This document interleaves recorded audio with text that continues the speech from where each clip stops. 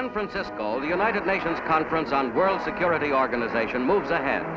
French Foreign Minister Georges Bidault comes to the speaker's stand. He summarizes the position of France in relation to peace problems. He paid stirring tribute to the gallant Soviet armies and those of Great Britain and the Dominions. He continued, Les magnifiques troupes américaines. The blood shed on our soil by the magnificent American troops, so far from their own towns and countrysides, for a cause which knows no distance, endears to us still further the soil that received it, and makes more sacred still the harvest it has raised, which is called freedom.